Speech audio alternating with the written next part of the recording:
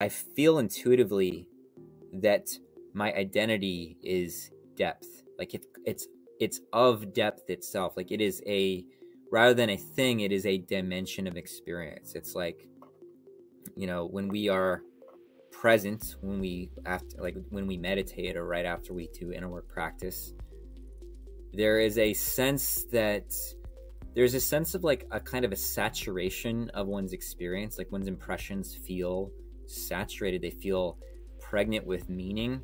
Welcome to another episode of What It's Like to Be You. This is a show where I interview people about what it's like to be their Enneagram type, and I'm Josh Levine, your host.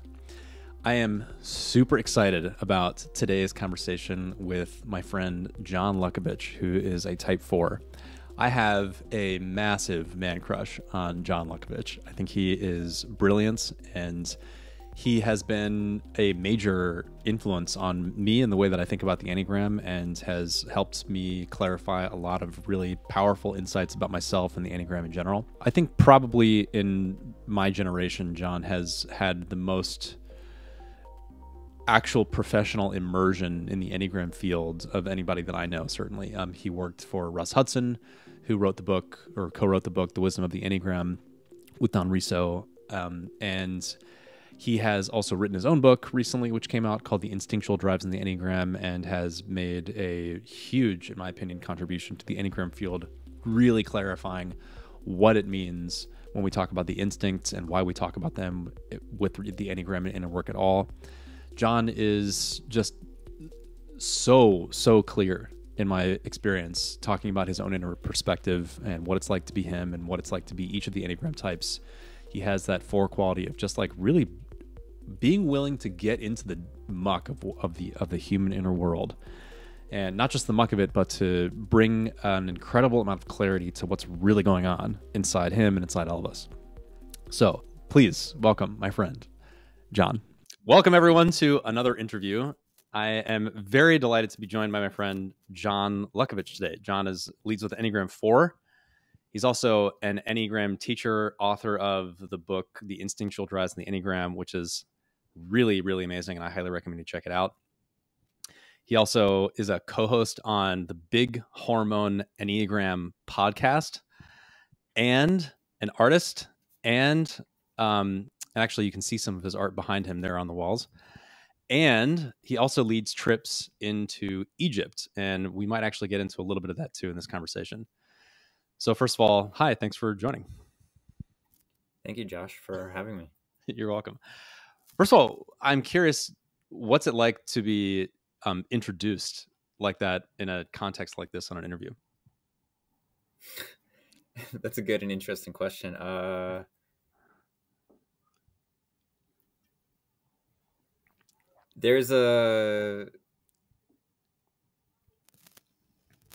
always feels like uncomfortable.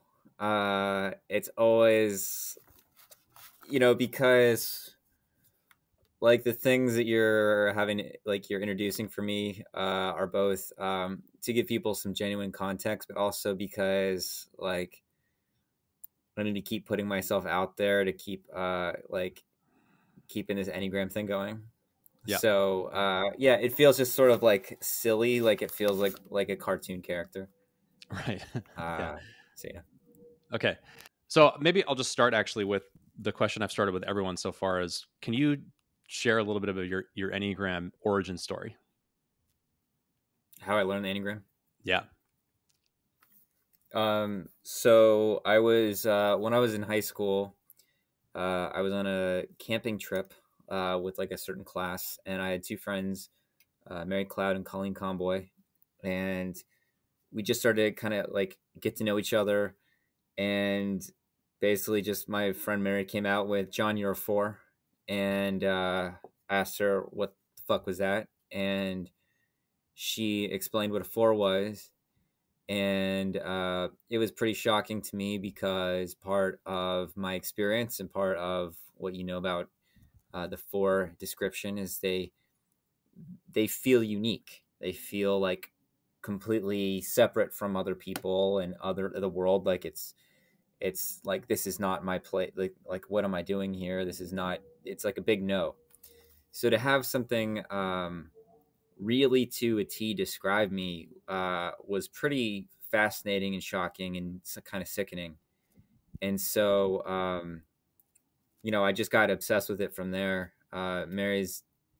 Mary's dad had been friends with Don Riso in college, so she'd grown up with the Enneagram, and so it was like it wasn't just somebody who had read a book and then was just saying what they saw in a book. It was like she'd lived with it her whole life, and so it was a very interesting. It was just interesting because she was talking with somebody with a lot of impressions about the Enneagram. So yeah, so then I got really obsessed with just trying to understand it, and then very very quickly I got interested in the Gurdjieff stuff, Right. and that really enhanced my interest in the Enneagram personality, actually. So let's see where to go from here. There's so many directions we could go. You've been pretty immersed in the Enneagram world and field for a long time. I know you worked with Russ Hudson. Actually, could you just take us on even just like bullet point the play by play? Like, what have you done in the Enneagram world, or what were your jobs?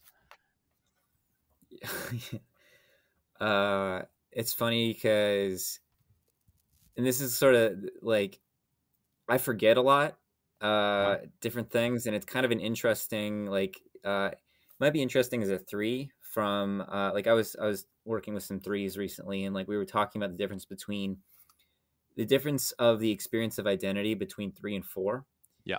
and how, like, like the three kind of will have this more like cause and effect kind of way of experiencing identity. Whereas I think with the four, it's like four. There's a sense that there's an innate, authentic self, and that is Mhm. incongruent with the outer world. That's separate from it, and that it is apart from it. But and because of that, it doesn't quite feel. It feels more like an eternal, unchanging self. Like part of the structure of four is an over certainty of one's identity, but it's like Mhm. not over certain like mentally. It's like an over conviction of what identity feels like, what feels like to be Mhm. me, and how Yeah. nothing outwardly mirrors it or relates to it. Mhm. And so I'm always like the four struggle or whatever is always over clinging to the felt sense of who and what I am, and feeling like I have to be in a kind of antagonistic or of some sort, like a negative relationship with the outer world to preserve my inner space. And so identity therefore doesn't have as much. It doesn't. It sometimes I like forget how my life went in a sequence, and it's kind of like a um, there's certain impressions that feel closer to self or less close. Like it's almost like uh like a globe, and getting deeper into the core of the globe or further away. Does that make sense? It makes, yeah. You're saying it beautifully. So, um, is the answer to that question I asked even available to you? Yeah. So, I mean, if I'm just going to try to remember what I can remember, but yeah. So, like when I was in high school, I learned the Enneagram, got really into it. Hmm. Um, I, yeah, I went to school in Olympia, Washington, and friends I made there had already been interested in the Gurdjieff stuff, independent of the Enneagram personality. And Okay. they were like, you got to read In Search of the Miraculous. You got to get into this stuff. So I did. And I got very early on interested in Gurdjieff, and it tied into a lot of like, I've always been interested in uh, like, like esotericism and the occult, and all this kind of weird stuff. And so the Gurdjieff stuff, like Hermeticism, synced up pretty well, and pretty, it's very hermetic. And so, um, so from there, I think I kept going to like Enneagram conferences, I International Enneagram Association conferences, Hmm. and I made friends with like Jessica Dibb, who does a lot of breath work, Hmm. and I had a breathwork session, and it was like, holy fuck, I have to study this because it was so impactful. I moved to New York, A lot of friends already live there, and Jessica studies in Baltimore, but I really dislike Baltimore. So I would bus between New York and Baltimore for years studying breathwork. Yeah. And eventually, if I'm remembering everything correctly, I was still doing like workshops and stuff for fun and things like that. But eventually, like I was already friends with Russ, and Russ needed an assistant after a bunch of shit happened to him. And so I became Russ's assistant, and was doing my own Enneagram stuff for a while, like at the same time, and would do coaching and things like this. We did some retreats together. Like I ended up teaching like his inner work retreats with like one of them, the Thinking Center retreat, and I can't remember some other stuff. But all this time I was also like working on an instinct book, my instinct book, Right. and so then like I stopped working with Russ during the pandemic because he wasn't traveling. He didn't need somebody to help him with travels anymore. Mhm. So then, I just published my book, and I see clients for coaching and just Enneagram stuff. And yeah, that's kind of what I've been up to. Yeah, yeah. One of the reasons that I was really excited to interview for this series, well, other than for a lot of reasons, but of of all the people that I learned the Enneagram from, you're one of my favorite. And I've said to people that, when I want to get my ass kicked in terms of Enneagram, like if I want to get schooled in the Enneagram, I go to you. And you've Thank you, you've Josh. you're welcome. Thank you. And I think part of what's fascinating to me about you is the way that you almost unself-consciously, without it being a kind of like professional positioning, immerse yourself in this work and field as like a truly authentic expression. And I just wonder if you could speak to that. Like, why I've gotten so interested in it. Yeah.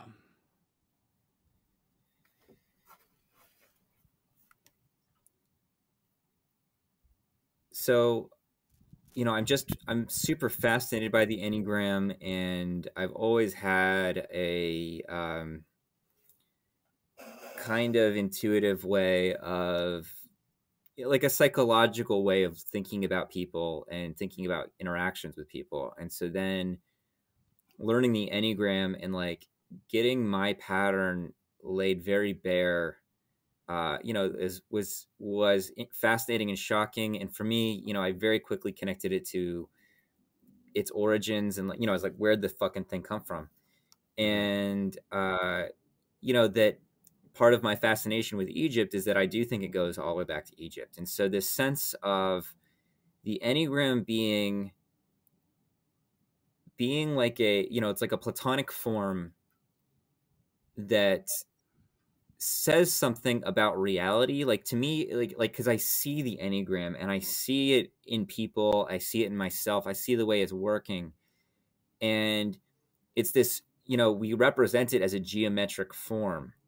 And it's like the world of Hermeticism, the world of these cosmic laws that get represented, all these different symbols that I've always been interested in, rendered actual through myself, my own consciousness, through other people.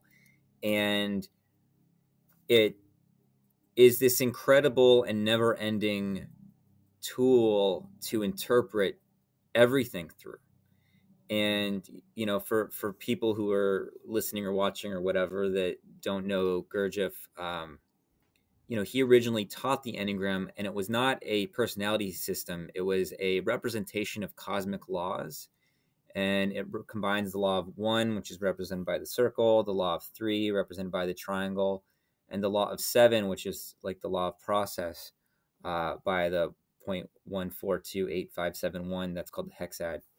Mm-hmm. And when you put those symbols together, at least from a Hermetic Gurdjieffian point of view, what you're doing is you're seeing how the one thing, the phenomenon, whatever the phenomenon the Enneagram is describing, and its three fundamental forces, the active, negative, and reconciling force, those are like eternal elements of something. Those are something that is like outside of time, or the totality of a lifespan of something, and how those are rendered into distinct expressions within time, that 1428571, that symbol.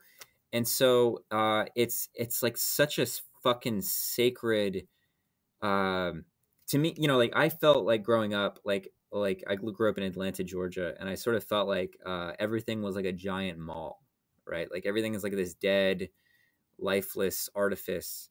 And then, and I like, I'd always been interested in like spirituality. I grew up Catholic and stuff like that. I've always been interested in like in the weird parts of like the Bible, like the Nephilim and all this stuff like this. And then I found this symbol, and it was real, and it was like this portal to escape a kind of crushing, uh, the sort of the crushing gloss of how everything's kind of gets flattened. It was like all of a sudden this expression of dimensionality and depth that was like everywhere, and it was just a matter of slightly altering one's perspective and looking with different eyes, not taking things at their surface value.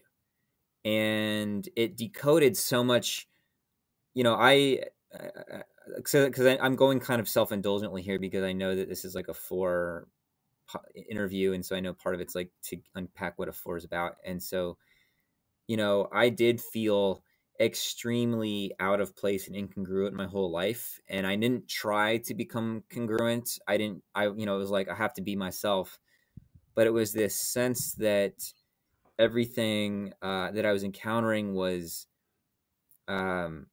like foreign to me, in the sense of like not self material. It was all like I got stuck in the wrong universe, and like that, like my family and my upbringing, everything did not fit. Everything was like a no, like. And so to find something that contextualized that, and also like that I could bring, for example, like I remember being like 18 or whatever when I found the Enneagram, and being like, hey mom, I'm a 4, and told her what a 4 was, and she was like, oh, you've been that way your whole life, you never wanted to be here, like she started bringing up baby pictures of me, like looking like I was like regretting being born, which I think is accurate. And so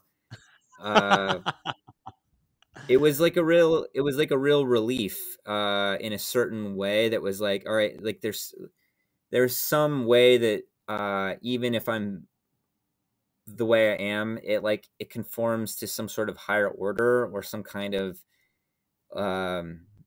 lawfulness or something. Like there's some way that my offness is actually a part of it, rather than I'm just like in the wrong universe. Does that make sense?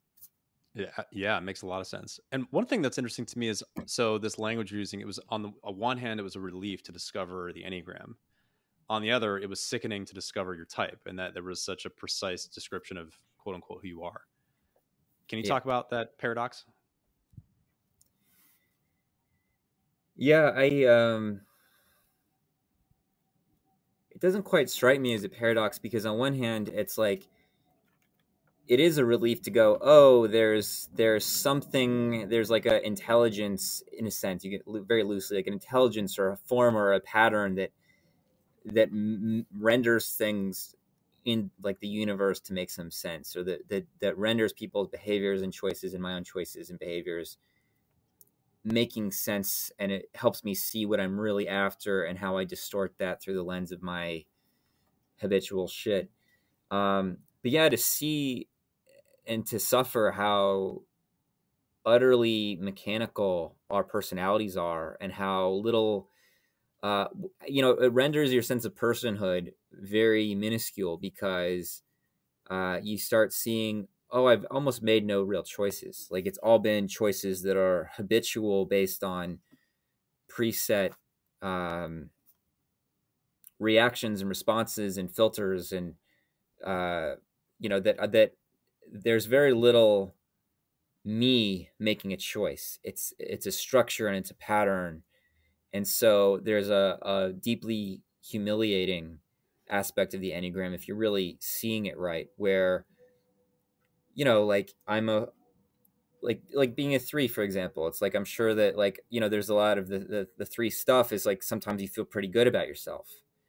And then, and, you know, other times you don't, but like sometimes you, like, 3s can get high on their own supply, and it's like, oh, well, I'm actually just playing a pattern. And for 4, it's like, oh, I think I'm either uniquely special or uniquely suffering.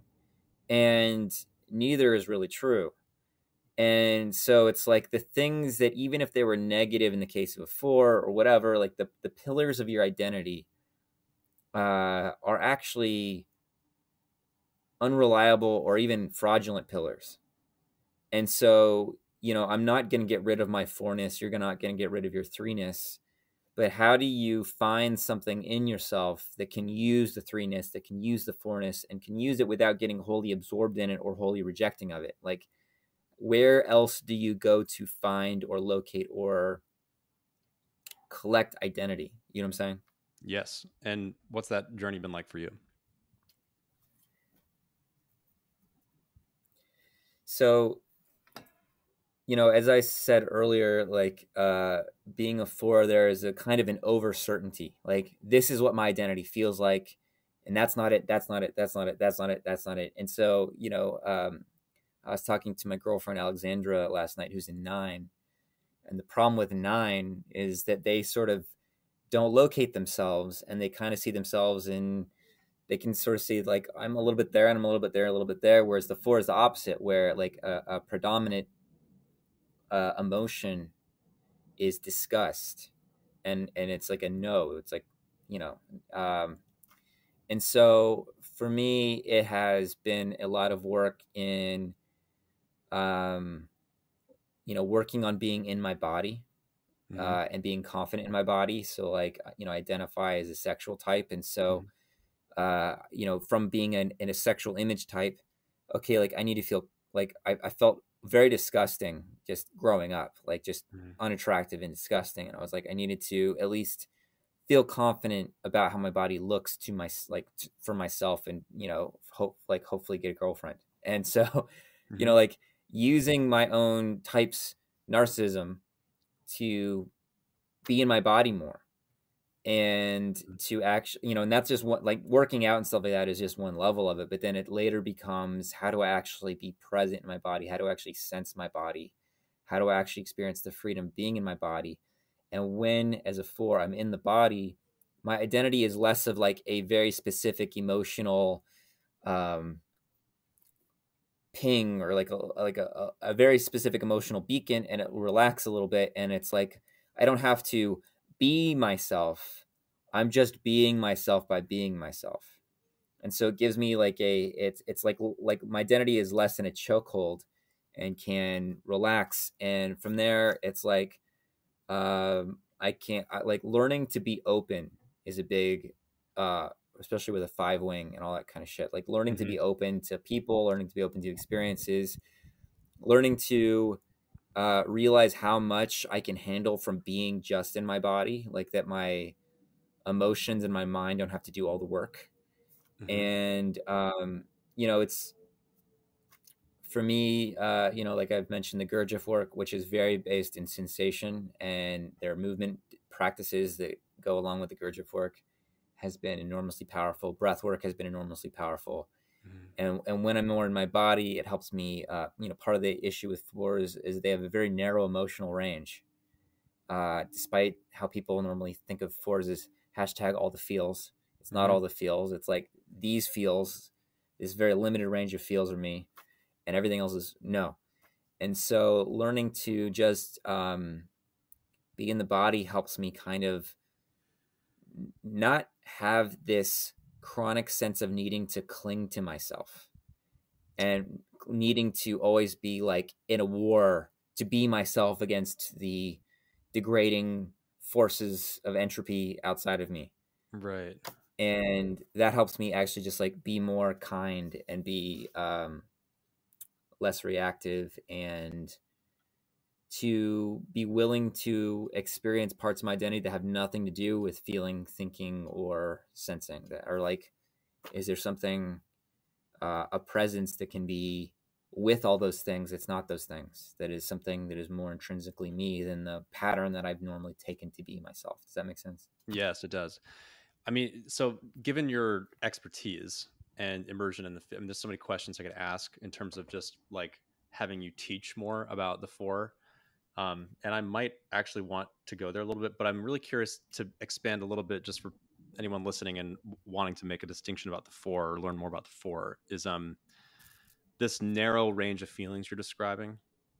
And I'd love for you to say a little more about that and have that be distinct from how people normally think about fours, and then what your actual inner experience of that is like. And then kind of the follow on to that is when you've done inner work, what's expanded for you? What's Like expanded? with yeah, like in particular, like are there certain feelings that now you allow yourself to feel that you didn't before, or parts or things of yourself that you discovered that are true to you that weren't true before? Yeah. All right. So in terms of narrowness, one way I would frame it or set it up is to contrast what four is doing with the other types of the heart center. So, 2, 3, and 4 are all represent different universal ways that we know and express our identity. Mm-hmm. And that depending on our type and our trifix and on these things, that we overemphasize one of these ways of knowing and expressing our identity. And so 2 represents the part of our identity that we know and express through relationship and connection. That being in some kind of connection with somebody brings out aspects of self that would not otherwise be actualized. 3 represents the part of our identity that we know and express through actualizing our potential. Like, 3s are really just have such a sensitivity for what people's potential is, and they're looking, and they know they have a lot of potential, and they're looking to actualize it and express it. And I think that the struggle with 3 is like early on they kind of took a template from their family or their early life experience of what value would look like, and then growing to find out what's my sense of value and how do I actualize that in the world in terms of actually doing something and developing myself and these kind of things. And so in contrast, 4 is the part of my identity that I know and express that is just singularly my own. Like, what is mine apart from everything else? What's mine apart from my upbringing? What is like this, you'd say kind of like eternal, just purely me? What is the kernel of self that is not influenced by anything else? And trying to hone in on that. And so, from when the personality gets a hold of this project of being myself, apart from anything else, the ego views it in terms of separating, usually through the affect of frustration and rejection and disgust. It says, that's not me, that's not me, that's not me, that's not me. And is the attention goes inward for 4 of trying to not only locate me, which I think a lot of the 4 descriptions that are really actually just describing 9 get caught in this kind of introspection without landing on anything. And I think that's 9, whereas 4 is like, I've landed on something almost too hard. Like, I'm introspecting, and I'm overly focused, but I'm trying to keep my grip really super fucking tight on my identity. And I'm doing that through habitual emotions that I'm and reactions and aesthetic sensibility. What's my personal aesthetic? Whether that's expressed through creativity or how I dress or how I approach things, like that aesthetic is very, very core to a 4 sense of what's mine. And because it's about my outlook, and it's about what I'm bringing to my impressions. Like, like I paint, for example. And so, painting doesn't come out of a void. It comes out of, I'm receiving impressions through things I'm interested in. And those things have to conform to a certain aesthetic. And then they combine with something in me. And then some like creative, in the case of a painter, paintings come out. But in the case of, a musician, come differently. So anyway, The Mhm. emotional range and the aesthetic range can be very narrow Mhm. because in the outer life, there's very little that seems to speak to or that it can extract from outer life that can relate to this thing that inevitably, on some level, is not going to relate to anything because, again, it's trying to be uniquely my own, but it's the ego trying to make this happen. So it's doing that through rejecting. And, the emotional range, there's like, fours are sensitive, but that gets overplayed so much in the Enneagram that we forget that like probably the most sensitive type is nine. Right. So a lot of nines think they're fours. Yeah. So a lot of, at least like you could, I think comparing who's the most sensitive is doesn't make a lot of sense, but the way fours will deal with their sensitivity is going to be very different how a nine deals with their sensitivity. And the way a four is going to deal with their sensitivity is almost filtering everything through this narrow range of frustration Mhm. and negativity and not me. And maybe a few things come in that feel like that resonates with me, or I can let that in somewhat, but everything else is getting is filtered through frustration. And so, being with Alexandra, my nine, she's been making some interesting comments on me and my sense of being an image type. And she was like, "Oh, I couldn't understand you as like I know that you're a heart type, but I couldn't understand what a four's image is." And I'm not Uh-huh. saying this is the end all. Sorry. No, I'm vibing on this point. I'm curious where this is going to go. Okay. Yeah. see, see, I was like, it's not like the end all be all. This is like what a four's image is about, but at least a lot of the way my image functions is as a rejection of things that's very harsh and very kind of like don't fuck with me, and kind of like Alexandra uses the term emotional aggression for four, like, which I think is very accurate. There's like a lot of emotional, like no, and like cut things down and attack, but it's done as a kind of like don't fuck with me because underneath there's a lot of sensitivity. Mhm. And so the what happens with fours when they become less healthy is that fewer and fewer things seem like they have any relationship to my inner world, and I have to keep giving all my attention to my inner world. And it's like I whittle away the ground I have to stand on to feel like myself and to feel like I'm giving attention to myself. Mhm. And so as fours get less healthy, like they get very unable to function in a practical way, unable to focus on anything except for their own reactions and patterns and thoughts they're having about their reactions, which are creating more reactions. And it Mhm. becomes a very extremely narrow sense of self with extremely narrow emotional range, Mhm. an extremely limited sense of what I can do or who I can be. Mhm. And so, again, to contrast it with nine, because that's the common mistake, is that like nines can still go on autopilot even if they're very depressed, whereas fours have this kind of emotional violence they start inflicting on themselves and other people, and a kind of inability to like get outside themselves enough to function.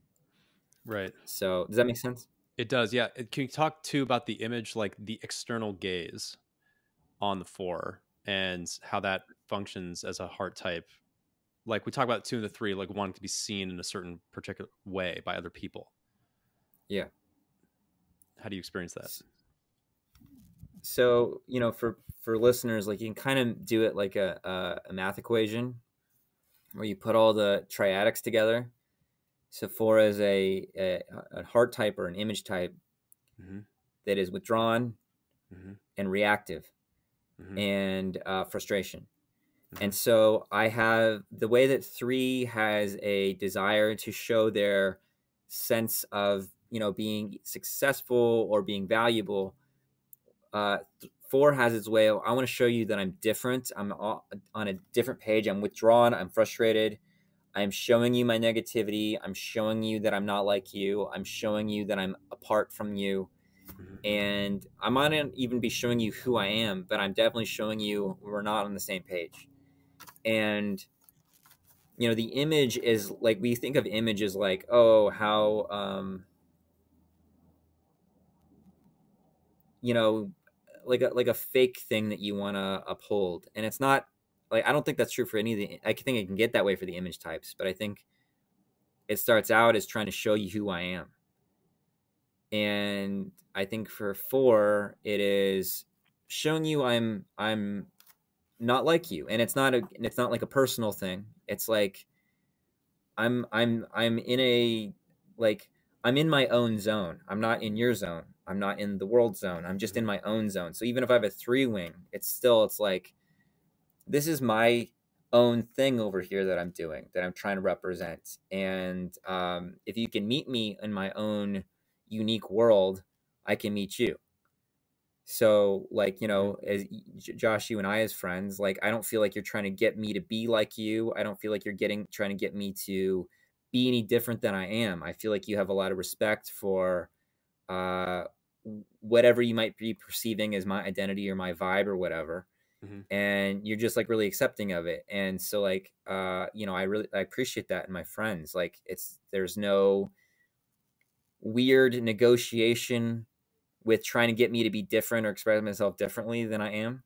Mhm. Whereas I think 4s have this natural allergy to anybody that's going to try to make an attempt to get them to be on the same page. And I think a lot of the identity or the image for a 4 is to show you right off the bat. I'm not like, it's kind of like there's a it's not only show you like okay, here's a little bit of my unique aesthetic or vibe, and here is like some of the attitude I'm feeling, and that I'm different. It's also to get you to say, or to get you to recognize that if you try to fight me to get me to be on the same page as you, you're gonna lose. Does that make sense? Yes. Yeah, it does. Uh, I So have it's a kind of, oh, sorry, go ahead. no. You go. Go ahead. Yeah, so there's it's so a lot of times the 4 aesthetic is not just, oh, they have a very creative aesthetic outlook. It's also wrapped in on this like kind of middle finger that's also like, I'm very creative, but I'm also aloof and I'm not going to give you very much. You know what I'm saying?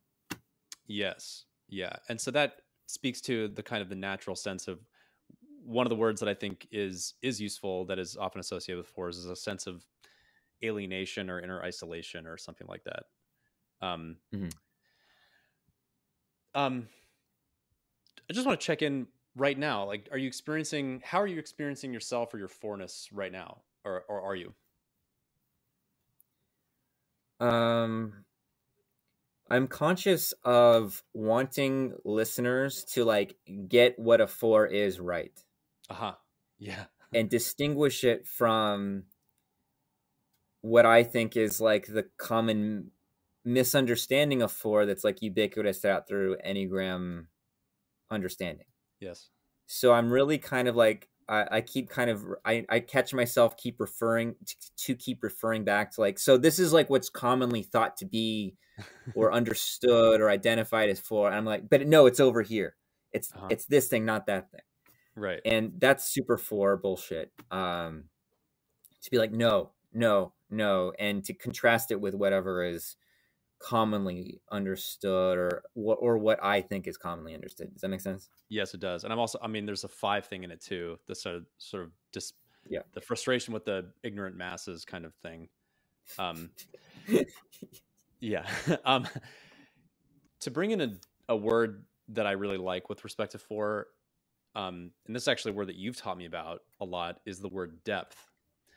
And so actually our conversation, which we've at this point now spoken somewhat at length about, when I was coming up with kind of, you know how everyone has to have their own names for the types if they're going to be a teacher because the whole copyright thing. I was thinking about naming the type 4, and we had a text conversation, and I was like, well, the identity seeker was, and I was naming each type the seeker of something. It's like the 2 is a love seeker, 3 is a value seeker, and I said 4 potentially identity seeker, and you were like, no, because the 4, as we've just been describing, is not actually seeking an identity; they're already certain of themselves, and so what they are seeking though is depth, and just tying a couple connecting a couple dots, like this way that you described, it felt like growing up in Atlanta, everything was a shopping mall. It was just sort of this glossy flatness. And what you were yearning for was maybe, and I'm putting words in your mouth, I'd like for you to kind of correct me or give some texture to this, but depth itself. And can you describe how do you know something is deep? What is depth for you? And just give some words around that idea. Yeah. So yeah, you brought up. Let's see. I'm trying not to play too much into my own four pattern, but like, yeah. I mean, I'll just go for it because whatever. Sure. Yeah, like Uh-huh. yeah, like like the thing about identity seeker. It's like there's an over certainty of identity, but the identity of four is intuitively felt to be within depth, which is something that you can't look at. You can't like even one's own identity. You can't like say like I mean the mistake fours gets into is trying to put their own identity into a box so they can kind of like hold on to it in a very objectifying way. They self-objectify and they put Uh-huh. themselves into a corner. Mm-hmm. And so when a four is actually, you'd say, healthy or present and experiencing their identity, it's not as this grasping for it. It's as an experience that unfolds. And I just got back from Egypt. Russ Hudson and I did like a 3-week tour of Egypt from the symbolist Enneagram fourth way perspective. And there are a lot more pyramids than the three great pyramids. And when you go into like one of these fifth dynasty small pyramids, you've got this like shaft that you need to go down into to the underground. That's like, usually like a meter by meter uh, height and width, and it goes down quite deep sometimes. Mm-hmm. And they recommend that when you go down, that you go backwards. And so as you're going backwards, you're hunched down, and what you're seeing is like, you start at the surface where you see outside, you see everybody else you're around with, and you go backwards into the darkness, deeper and deeper and deeper, and the light gets further and further away. And I think that's a good metaphor for depth, in the sense that you can't look at it and go, this is deep.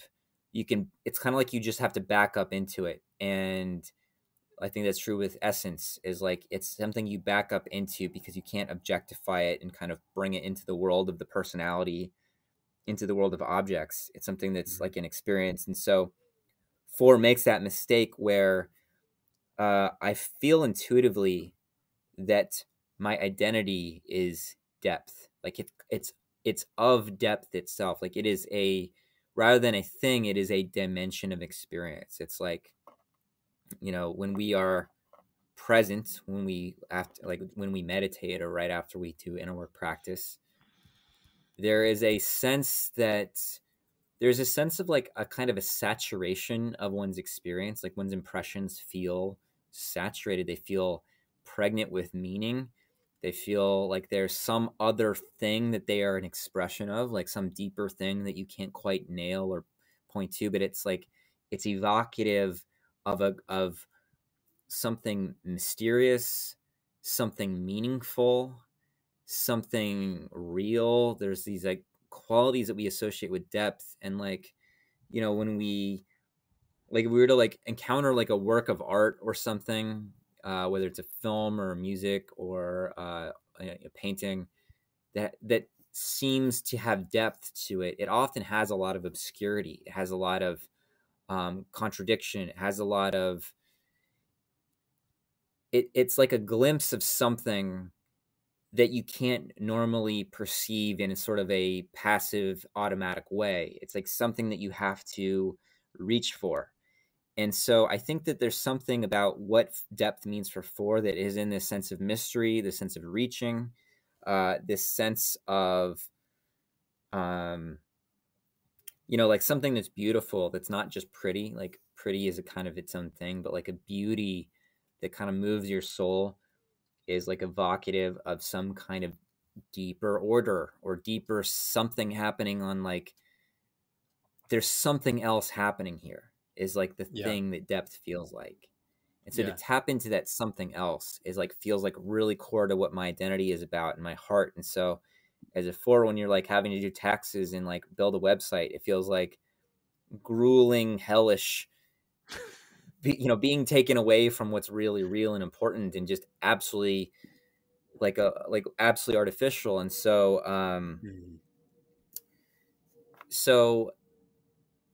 part of what it means to learn to actually be in touch with your identity and your depth is to relax that grasping and relax the rejection that feels like it's a part of that grasping, like rejecting everything to find me.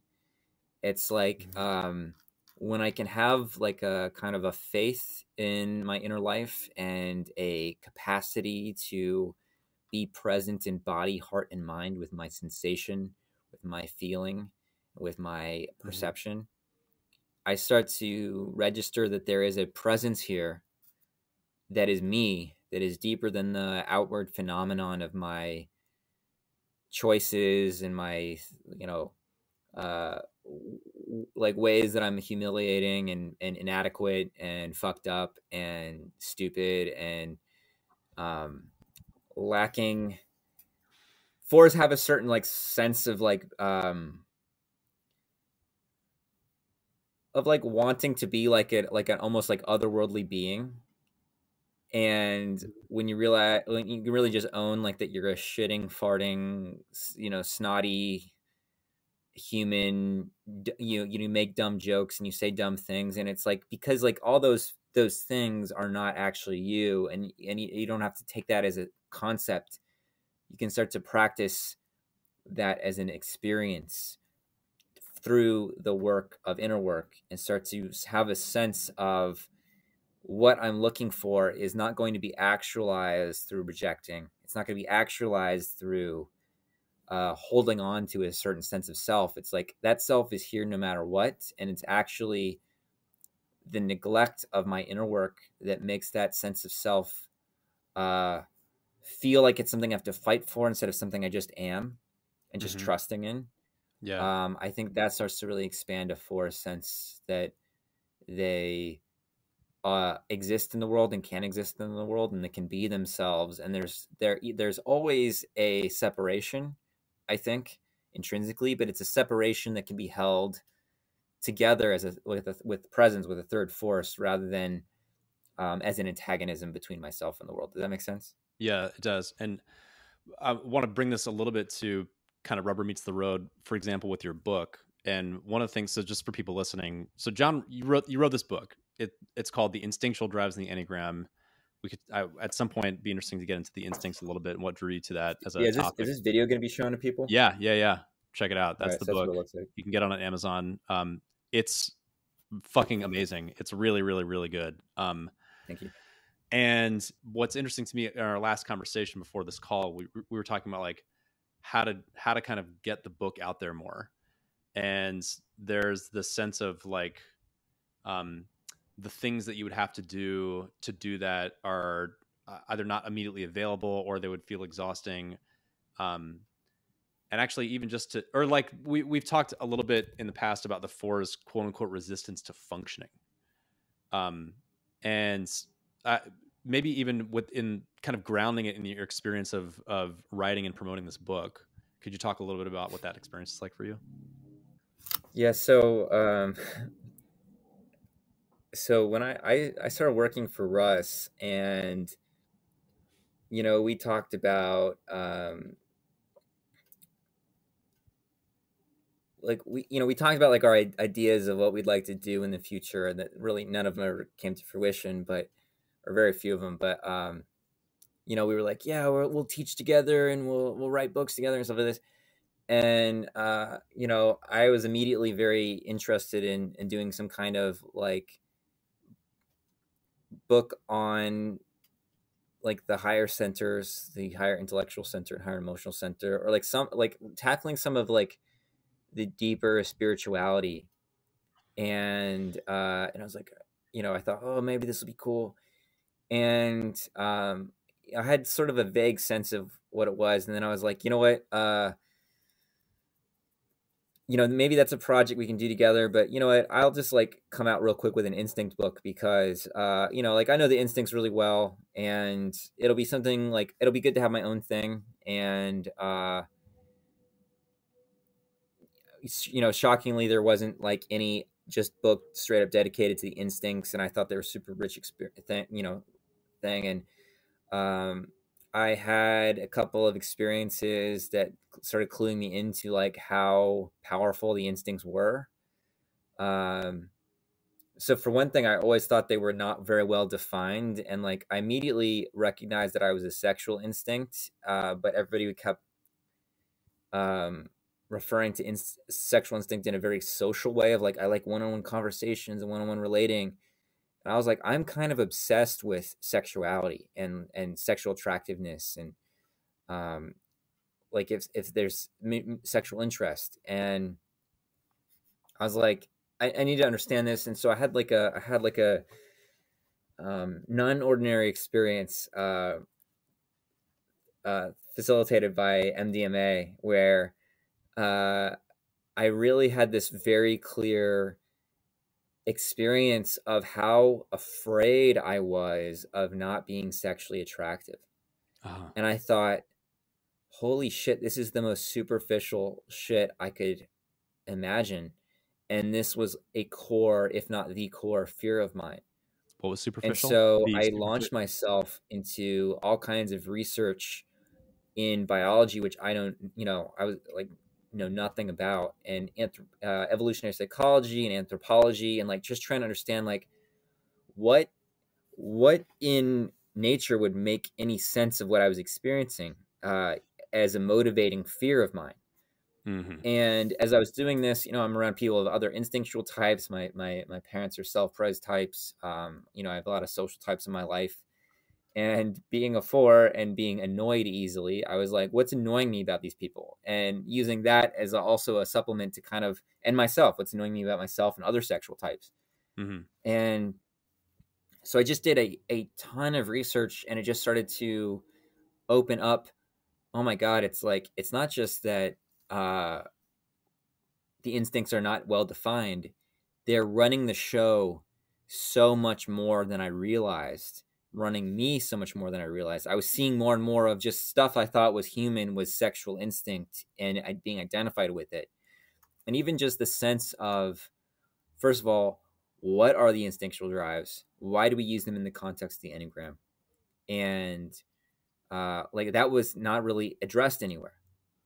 And so, the reason that we bring in anything like the instincts into the Enneagram is because, like our type, we become identified with the instincts. And that identification creates these different patterns of attention, which create different patterns of experiencing oneself and reactivity. And so that my book eventually, like, my premise is basically that the core of our self, so to speak, is our Enneagram type's essential quality. Like that our type is related to essence, but that the core of our ego, the core of our being identified with our personality, is instinct, and that we take our sense of self to be based on getting certain outcomes related to our instincts.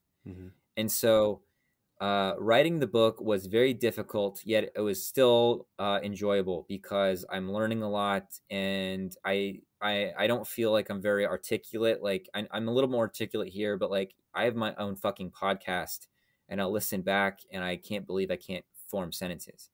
And so having to write and rewrite, and Josh was like a great help. Your editing was like really, really vital for me. And finding phrases to go to my like intuitions and impressions was like really a struggle. So editing was a huge thing. But yeah, it was like fun because it was like it was the spiritual book I kind of wanted to write ended up being the instinct book. And because the instincts recontextualized everything I knew about the Enneagram. So that was all kind of fun. Editing sucked, but it was still creative. But man, trying to like I've barely put any effort into promoting it or getting it out there. And every time I do, it's like I can't imagine anybody giving a shit about the book, or anybody like, or if anybody saw like I ignore advertisements, and so if anybody saw an advertisement, I would just assume they just ignore it, and I'd be wasting my money. or these kinds of thoughts, or I'm like, oh, probably everybody who's like been interested who'd be interested in this book has probably already heard about it, these kinds of inner talks or whatever. And I also just have this like I've been trying to set, like, I got like a Google workstation or something like that Okay. set up, and I can't get the email activated, and it's been like months, and I feel like so stupid, and I like my attention to focus on these like very technical like things like that are very structured, and then it's like, I mean, in a sense, I guess as I'm saying it out loud, it's like it's almost things that ask me to be um on someone or something else's structure rather than my own structure. Uh-huh. Good way to put it. Yeah. It Yeah. it starts like, it's like my inner vision gets blurry, my ability to hold things gets very loose, and it's like a really undeveloped skill, and it's like yeah. So the advertising thing, part of it too is like putting myself out there. I kind of feel like, yeah, I wrote this book, you should check it out maybe if you want it. That's like that's Right. like Yeah. I'm super interested in the ideas, but I'm also kind of like I think like my experience of like as a three, I think like I've seen you the way that you're like, oh, I can immediately see how someone else would benefit from this. Like you can sort of see like, oh, the value of a thing. Right.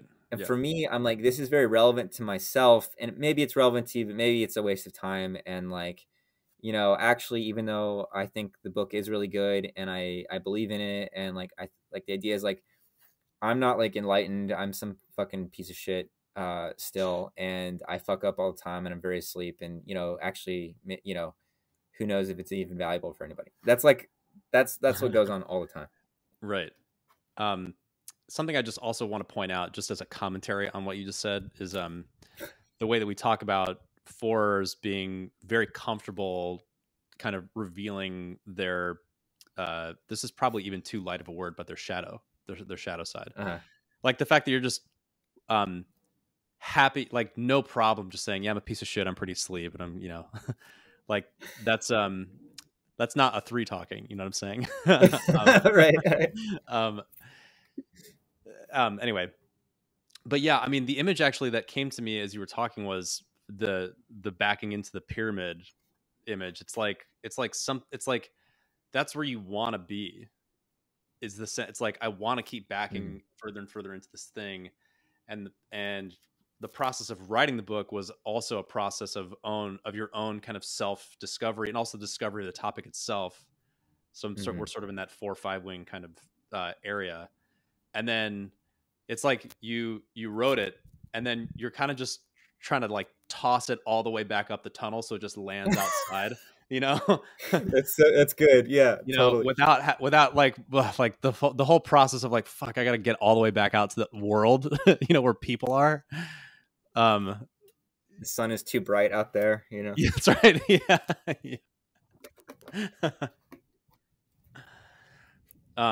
It's fascinating to me. I have to admit, I personally, I mean, as a three, and also as a person who is your friend, and also a person who believes in what you've written and the importance of it, I have a sense of like wanting to actualize it. Like I want people to read this book. I almost feel like I have more of that sense than you I feel like you do too. do. Yeah, it's interesting to me. Um, all right, cool. So we'll probably come to a close soon, but I want to just explore a couple other things about the four. Um, One thing that's coming to mind is we talk about um, how do I put this, the the way that fours are comfortable with other people's shadow material, almost want to hang out with that more than the kind of thing that like their normal patterns or something. Do you know what I'm talking about? Yeah. Um, and This is something of an Enneagram cliche, but I think it's a valuable kind of anchor point. Is that fours are more comfortable with the human sort of the dark side of the human emotional realm than any other type, um, and um, this is potentially blurry territory between 9 and 4 too, but I think a lot of 4s become therapists for this reason. They like doing this kind of inner exploration kind of work. Can you just talk about like the experience of depth versus superficiality in other people, and the what words you'd put, like, is it willingness to sit with other people's shadow pain, or is it like a hunger for it? Is it like do you feel more drawn to that than other things, or what? And this is a little bit coming from a social lens too, but I'm curious to if you have any language for it. So, the word authenticity gets thrown around a lot for 4, and I think it gets misunderstood a lot. Like, people will, okay, I'm doing my 4 thing, but like making the distinctions. But, like you could say 6 is equally as interested, is authenticity might even be a bigger buzzword for 6 because they want to know what's true and real. Authenticity is the name of the virtue for 3. It's like about like when they're really like streaming from their heart. As a 4, I'm always doing that, walking into the pyramid and trying to locate and express myself from my innermost sense of identity as best I can. There's obviously a compromise. It's like speaking versus text message, right? Like I can only, it's like trying to text instead of actually talk. But because you are, as a 4, so trained in that, there's an awareness of when people are doing that themselves, when they're actually speaking from themselves versus speaking to get you to feel a certain way about them, or speaking to have some other agenda, or to it's very easy to see people's motivations, and even if it's not always clear why they're doing something, the resonance, there's a sensitivity to whether people are resonating or not with themselves. And so it's not necessarily that like I'm like, give me your pain, but people's pain is usually indicative of where their heart really is. Like when I teach about the heart center, I talk about how like we're not in control of our hearts. Like the we that we think we are is more like a custodian or a guardian or a guide for our hearts. And the reason that we resist our hearts so much is because our hearts get affected by something and it changes our whole identity. Like we fall in love dramatically, and oh shit, now my whole outer life has to conform to this feeling, this longing in my heart. And so people put a lot of energy into making their lives and their self-expression come from an ego-driven need to accomplish certain things that help them get their instinctual needs met, whether it's their lifestyle, whether it's getting the right sexual partner, or whether it's having the right kind of connections or belonging. It's like that's the agenda. But when people are revealing what gives them pain and where their pain is, there is a way that their heart comes more into the fore. And it's not like the gushy, needy, I want to touch you and be touched by you heart. It's just like a revelation of who and what I am. And I always really value that, and I'm really moved by that. And it's funny that you're bringing this up, because I'm just thinking, like, I was talking to a client of mine a couple days ago. She gave me the feedback that based on my quality of being on the podcast and my visual aesthetic, she was very intimidated to approach working with me. But then actually finds me very like soft and easy and gentle and kind when we're talking about all this stuff. And it's like kind of what we spoke to earlier of that image of the 4 is like this kind of harsh no thing, because I'm trying to put forward like what I think at least is deep and real. And it, in every 4 can, and myself included, can be skewed on what we think we're looking for when it comes to depth. Like I could have the wrong idea of what depth looks like or is, but still that's the aim. And so yeah, there's when people are just like are just real about their shit and like for example, you and I are being friends as a 3 and a 4. Like when my sister, my younger sister is a 3, one of them, my sisters, and we didn't get along at all because I felt like she was always putting forward an image and I was always doing the opposite of trying to undermine the image in some way. Yeah. Uh-huh. And like so like what I've appreciated like really quickly about you and from a context of having historically not gotten along with some threes is like you're just very like this is what I'm about, this is what I'm into, and you're very like just earnest with what you like and what you don't like, and you're just like you're just being yourself, and it like part of the misconceptions within the Enneagram world is that threes can't be themselves, and it's not true at all. It's just at all. It's people just project their own falsity onto type 3, but it's like it's like a three's just naturally enthusiastic about certain things, and they're certain turned on by certain things, and it's like whatever, and it's like you're just being really real about who you are, and it's like all that shit is really great when people have the courage to just show like we talked about stuff that like you have some music preferences that like sometimes you're a little bit shy about, right?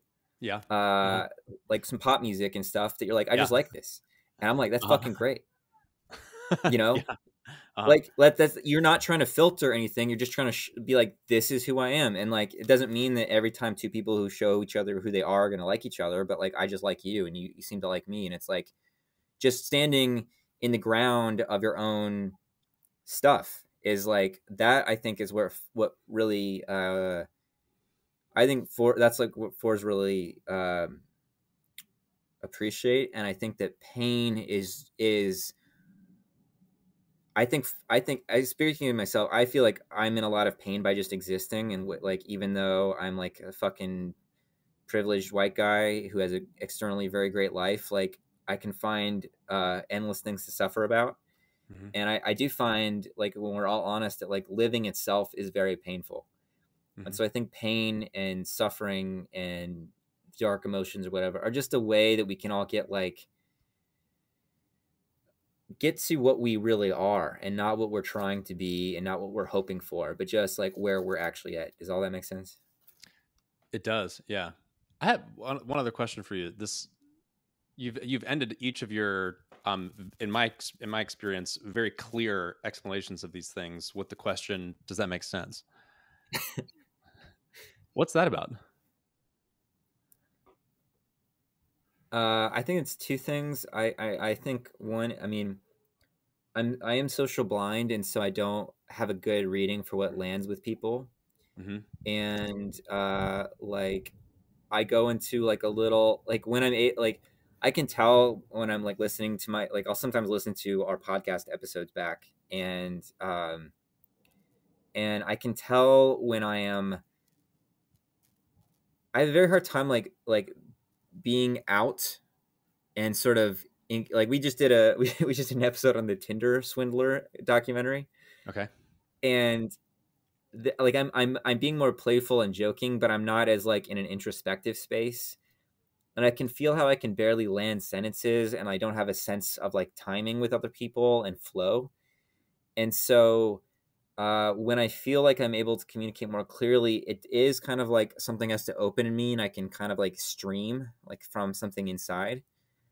And when I was a kid, like nobody fucking understood what I was Yeah. saying, and they would like my parents would ask me if I was schizophrenic, and I think in images, so it doesn't always come to like words easily. And so there was a lot of just, I mean, just as that's like kind of default as a 4 is like I'm not going to be understood. It's not like, oh, nobody understands me. It's like the default is no one would or could understand you. So I do um just making sure that what I'm saying when I'm streaming is actually like relevant and communicated is important.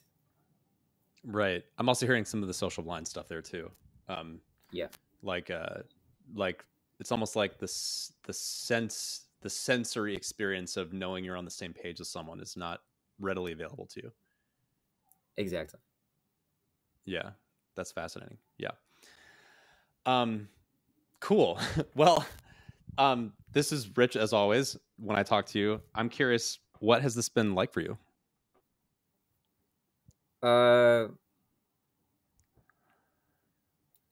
You know, I actually like I'm actually pretty touched that you like that like we did this because um I don't know, it's been kind of nice to like uh give words to my experience, and I've appreciated your curiosity about my experience, and yeah, I'm actually getting emotional. Yeah, I'm very grateful. I'm grateful for our friendship, and I guess it's helped me. Um, you know, there's been a lot of changes in my life with the book and other things, and even just my own understanding of how to apply the Enneagram to my own experience. And so this was like helpful to kind of like take some of that stuff and kind of go over myself again in a way, which is like, it feels kind of silly being, feels a little self-indulgent, and I feel a little silly about like the significance of talking about myself, but it's been actually really nice for me, so I appreciate it, Josh. Cool. Yeah, you're welcome. Yeah, I just want to share too that I think I just have this. I mean, this is like my actual fucking feeling. I really just I want people to know you and your work, and like who you are, and so, and I think that your contributions to the Enneagram and just the whole fucking thing of inner work and spirituality are very important, as I've told you before, and so, I was actually nervous that you would say no to this because I don't know what you're up to, or and you know, sometimes you can be kind of like a cat, you know, like I'm not sure when you're, you know, what you're up to over there in that world of yours. Yeah, totally. um, um, but no, I mean, dude, I was just learned so much from you. And Yeah, it's amazing. I mean, it just really, I mean, we've lived such different lives, and it's like finding that wormhole between our inner universes to like connect and kind of learn from each other has been very, very valuable for me. So, Yeah, um, same, me too. I really thank you. appreciate our friendship, and I really feel your like support of me, and like the way you've helped me out has been really monumental, and so love you, Josh. Love you too, man. All right, man. Well, let's call it there.